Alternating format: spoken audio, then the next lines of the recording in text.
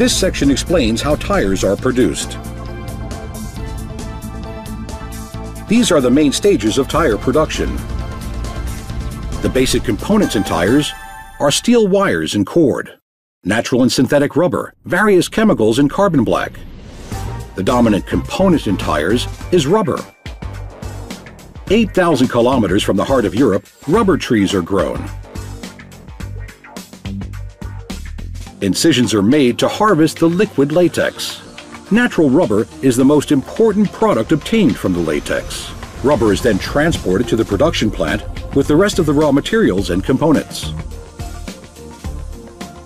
In a laboratory, the quality and physical properties of the rubber are tested.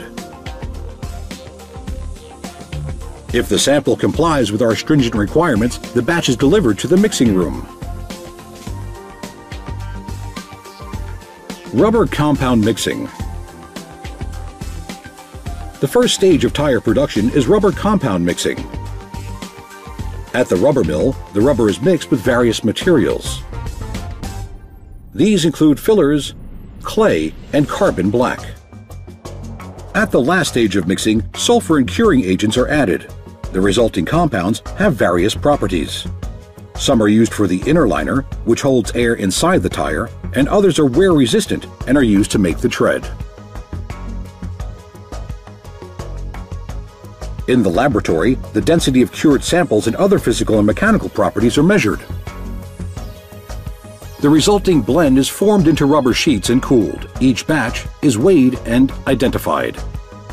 After additional testing, the rubber compounds are used in further processing.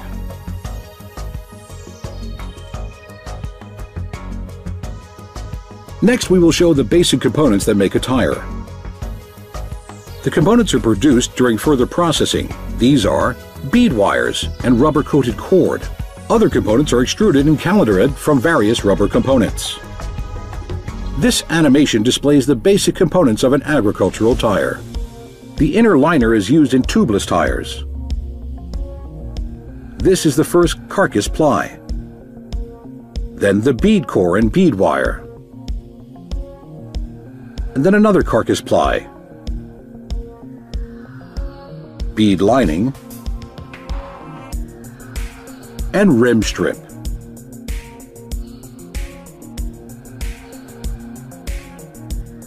These are belt plies. And finally, the sidewall and tread. Extruding and calendaring of tire components. The mixing rubber compound is used for calendaring the inner liner and extruding the tread and sidewall. First, the rubber compound is heated. Then the compound is put through extruder machines, where the tread and sidewalls are formed into required shapes. The extruders produce a continuous sheet of tread rubber. The sheet is then cooled and cut to specific tire lengths. The inner liner is produced by calendaring. Rubber coating. The mixed rubber compound is also used for rubber coating. Sheets of cord such as nylon, polyester, and steel are thinly coated with rubber on both sides. Once this is finished, the sheets are cut at the correct angle, which determines the tire's characteristics. These cut sheets are used for casing, belts, and other plies. Steel cords are mainly used for the belts placed under the tread and sometimes for the casing. Bead wire. Next, the bead wire is produced from rubber and steel. The bead core is formed by aligning and coating steel wires with rubber. Then, the wire is wound on a coil to form bead rings. The number of loops and shape of the bead wire are specific for each tire. Tire building. At this stage, all the tire components are assembled. The tire is made from components on a tire building drum. Tire building begins with the sidewall and rim strip. This is the bead lining, inner liner, and two carcass plies. Bead cores are placed on the building drum. Then the ply edges are wrapped around the bead core and the sidewalls are moved into position while the tire is reshaped. After inflation, the belts and tread rubber are applied. For large tires, the tread rubber is wound onto belt plies. This process achieves a green tire that already resembles the final product.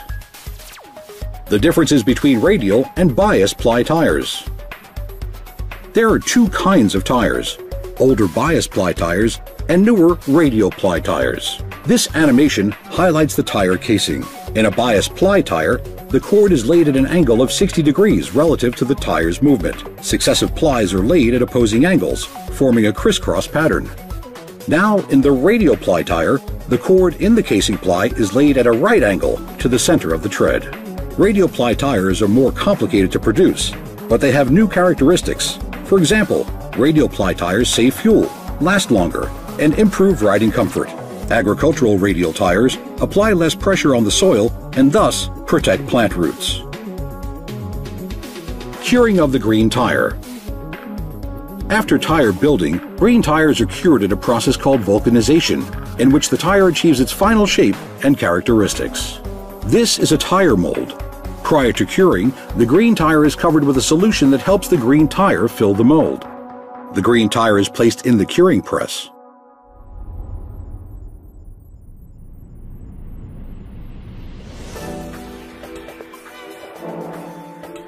The curing medium pushes the green tire into the mold. The rubber compound is heated and becomes plastic. It fills the mold.